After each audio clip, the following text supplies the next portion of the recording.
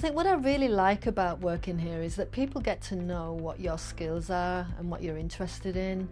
So, you know, I remember being approached some years ago by my manager and saying that we're creating this new role in the quality team. We want a nurse to be in that role who can be part of supporting other clinicians. And I think you do that job really well. Are you interested in applying for it? So people get to know what your skills are and encourage you to try different things. I believe that the service is really open to supporting staff that come here so that they can work in a way that fits with their values, using their particular skills and knowledge. I'm in 2 choirs, a larger choir, 12 women in a choir called the Splinter Sisters, and I'm also in a smaller choir called Bear. There's 4 of us.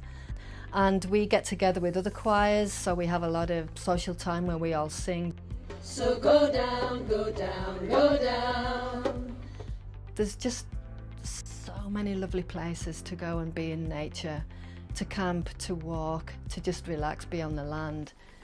That's something that I've learnt from the Aboriginal people here, that just being on the land, I just find it quite soothing and healing, and you know, you can come back and feel like you've had a week's holiday. There's a lot on offer here. So whether you want to learn pottery, whether you want to learn boxing, whether you want to join a choir, or learn to write or be a poet, there's something to do here, and it's really easy to access, and people kind of welcome you with open arms.